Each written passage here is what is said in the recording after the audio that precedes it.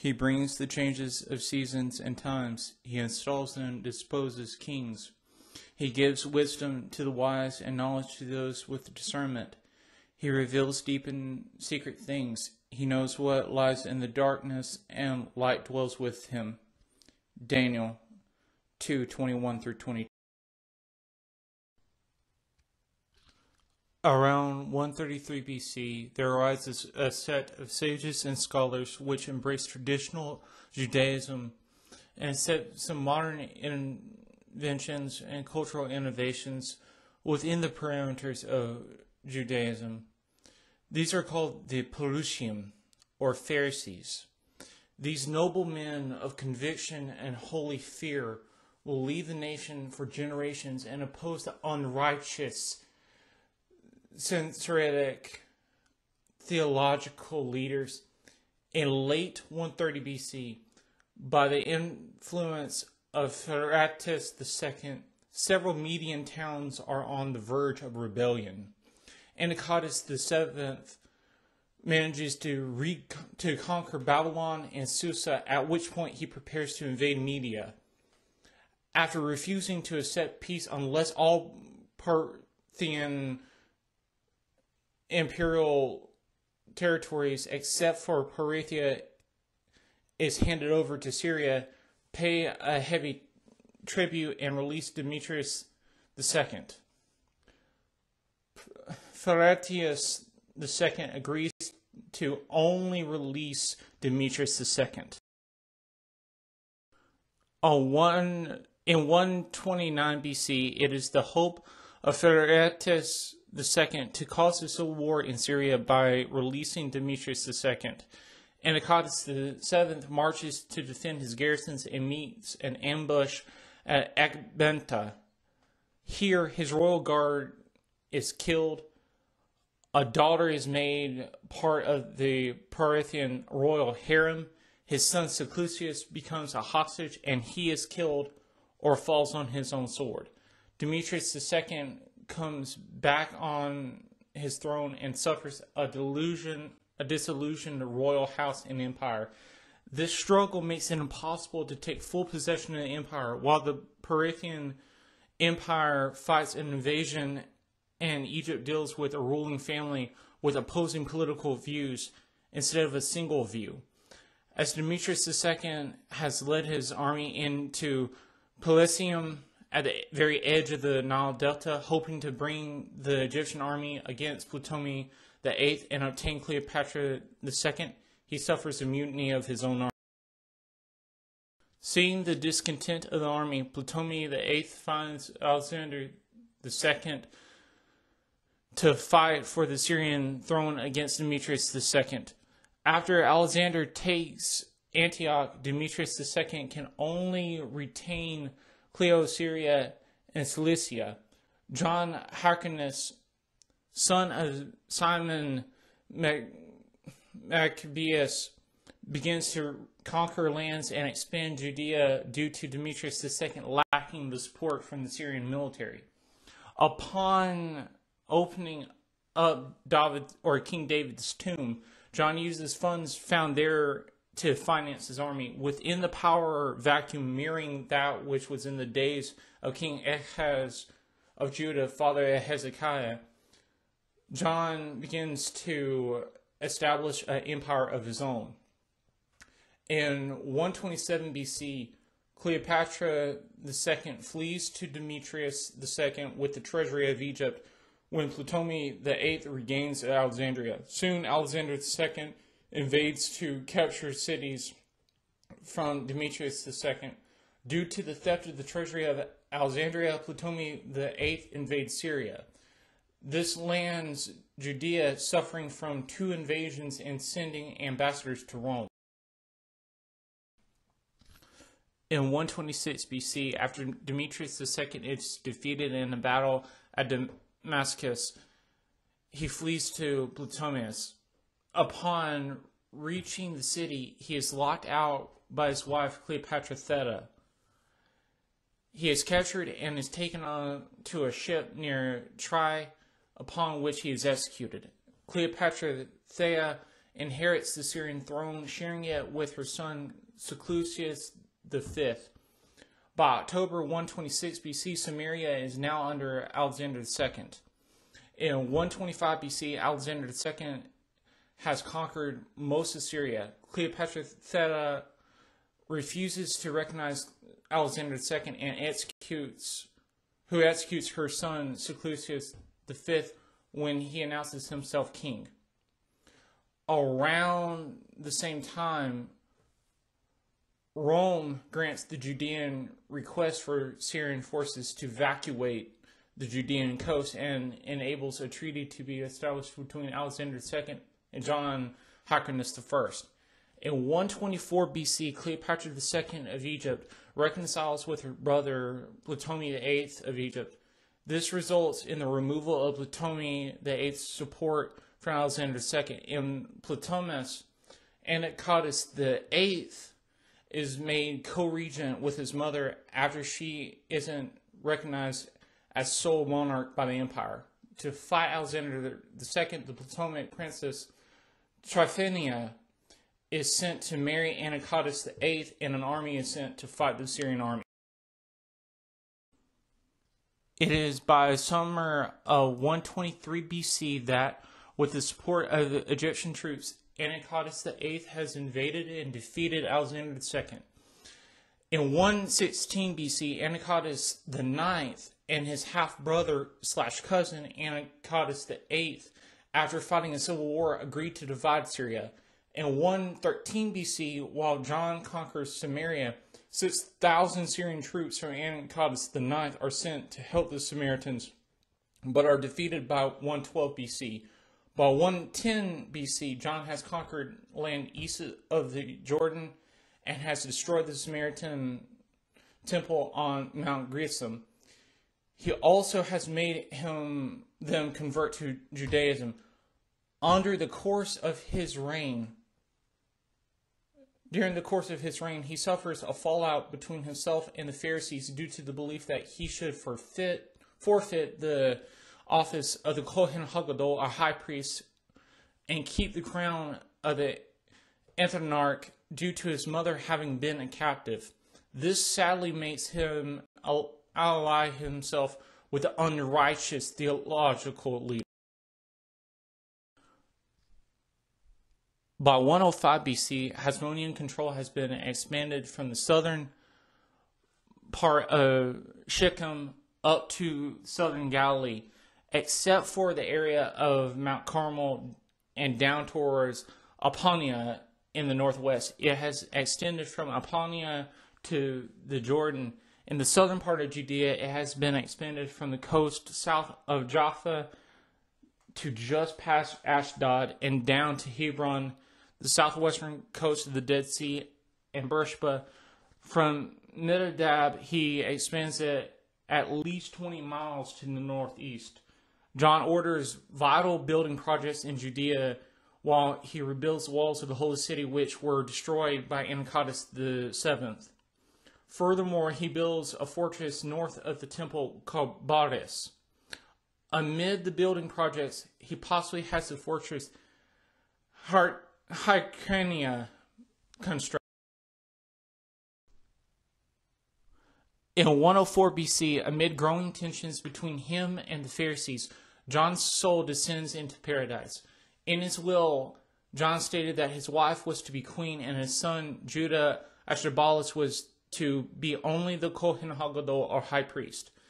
However, due to his jealousy, Judah has his mother imprisoned and starved to death so he can have both temporal and liturgical power.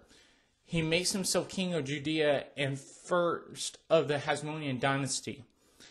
By 103 BC, Hasmonean control has now been expanded to northern Galilee, and the Erythrians there are given an ultimatum: accept halakha and the brit milah, or circumcision, or be removed from your ancestral lands. Aristobulus I has all his brothers in prison except for Hyrcanus, the latter of whom has led an expedition into Galilee. During Sukkot 103 BC, while suffering from abdominal pains, the sect of his wife, Sama Alexandra, or the Pharisees, implies that his brother Antigonus has arrived. Amid the torment of his illness, he hears that Antigonus has not only returned, but has returned in full armor and is parading around the courts of Mount Moriah.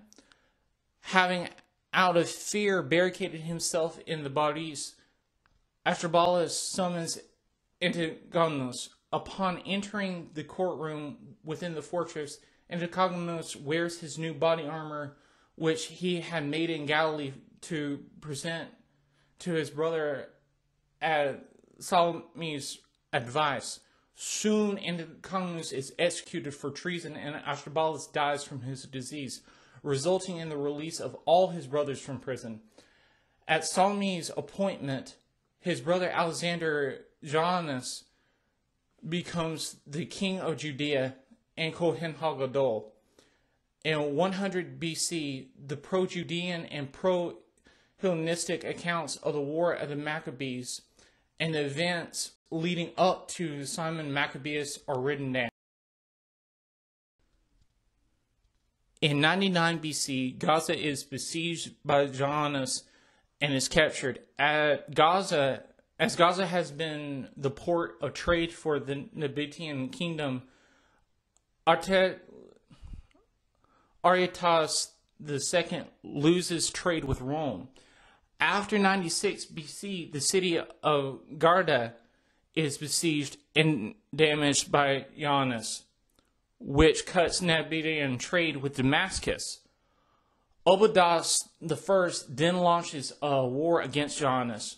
In 93 BC, he defeats Janus, returns to the Holy City.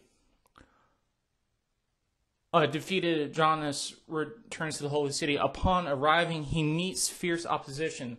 The pinnacle of this opposition is seen during Sukkot, when he performs the Nisush Hamayim, or a water libation portion of the rituals done during Sukkot, by pouring it on his feet instead of the altar.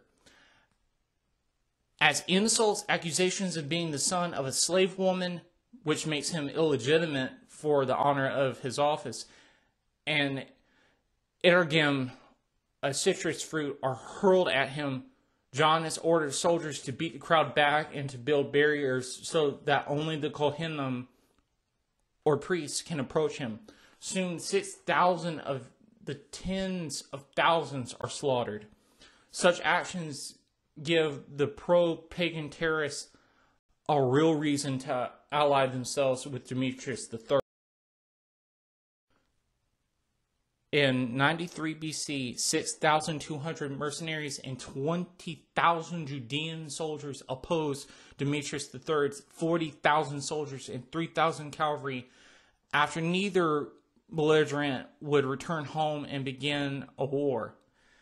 At Shechem, the Syrian forces are victors, and Janus flees into the mountains. Upon learning that 6,000 pro-pagan Judean rebels have returned to Janus, Demetrius III flees.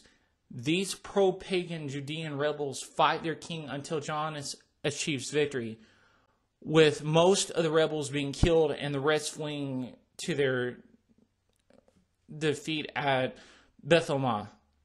Upon the rebels being brought to the holy city, Janus makes them watch as he has all of their wives and children executed. 800 of these rebels are crucified in 87 BC, many of which are sadly the Pharisees. As these 800 men and their families die, Janus eats with his concubines. The remaining 8,000 rebels flee, while Aristobulus III of the Nabateans are given the conquered lands in Moab and Galiletus, resulting in a peaceful rule for Janus at home. In 83 BC, Joannes continues his campaigning in the east. Aristobulus III manages to defeat in battle, but not to deter his expansion. In 80 BC, Golan, Seleucia, Gama, Dium, and Gursia have been conquered, while Pella is destroyed for not becoming Jewish. By now, Joannes has expanded Hasmonean control from Mount Carmel and down towards Apollonia in the northwest. To the southwest, he has expanded it from between Ashkelon and Gaza down to the Wadi al-Arish and toward Beersheba. Towards the northeast, he has expanded it from the Jabbok River toward the Naphtali Mountains. To the southeast, he has expanded it from Menadab down to the southern coast of the Dead Sea and towards Beersheba. Beginning in 79 BC, Joannes suffers from drunkenness and quartan fever, a form of malaria. In 76 BC, while in Raghba, he dies and is succeeded by an unprecedented person, his mother, Salma Alexandra. As John Hyrcanus presides the office, John Hyrcanus II presides the office of Kohen HaGadol, his mother Salma Alexandra reigns as queen.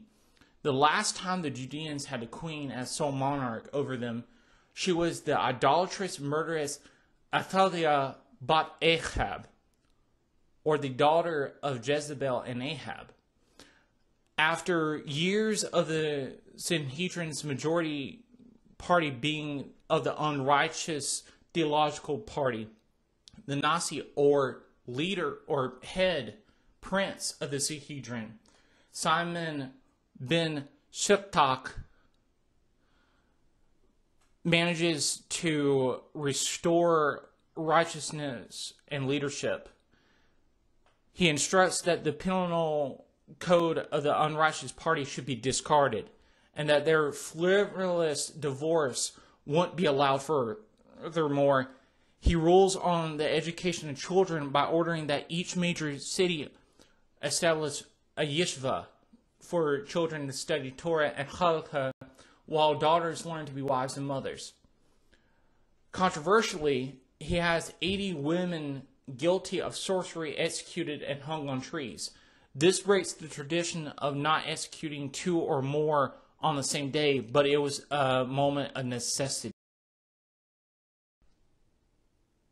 In order to avoid conflict with the Sanhedrin, the unrighteous party is thankfully removed, but sadly only to fortified towns by royal decree. Queen Alexandra establishes strong garrisons around the frontier so that the pagan neighboring nations will not mess with Judea.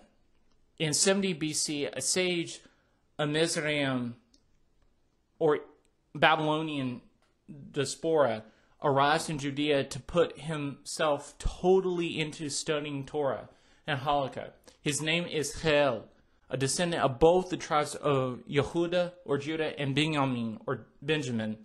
He will become well known and establish a school of thought. In an unforeseen move, Alexandra orders her son Aristobulus II to relieve Damascus of its threat from Ptolemy Menelaus and his army. However, Aristobulus II has plans for his brother's kingdom and office. Like his father, he supports the unrighteous theological leaders. As he has gone to friends of his and gathered an army of mercenaries, he plans to attack the holy city, remove his brother from his offices, and reestablish his favored party as the Sanhedrin. In 67 BC, Alexandra has Aristobulus' wife and sons imprisoned in the Baris, then dies and leaves John Hyrcanus II the crown. At Jericho, the armies of the two brothers engage, only for many of Hyrcanus' men to defect. Upon taking refuge in the fortress Antonia, which is now the new name of the Baris, and negotiations are made, Hyrcanus II abdicates the throne and cloth in exchange for his safety and wealth of the latter office. Now, around this time, the Pharisees have begun to transition in order to obey Torah, Halakha, and Torah Sebala Peh, or in the mouth, oral Torah. The transition will continue to develop for the next 70 years. Such a transition will limit how permissible activities may be done and not done, when they may be done and not, how punishments and trials must be done, civil rights and conversions are to be conducted. This will become known as the tradition of the elders. By possibly 64 BC, a Hasmonean court member approaches John Hyrcanus II and informs him that his brother is seeking his life. As Aristobulus III protects Hyrcanus II, through the advice of this Hasmonean lord, 50,000 Maccabean soldiers advance to the holy city so Hyrcanus II can once again wear the crown and the turban. During the following months, these 50,000 soldiers surrounding and besieging the city allow Aristobulus II to pass through in order to meet the military tribune Marcus Aemilius Zacchaeus. Hyrcanus II also meets with the tribune, who rules in favor of Aristobulus II due to the $735 million to $9,014,400, depending on if it was in gold and silver, that he gives him. Here is the final conclusion. Now that you have heard everything, fear the Lord and keep his mitzvot. This is what being human is all about. For the Lord will bring to judgment everything we do, including every secret, whether good or bad. Ecclesiastes 12:13-14.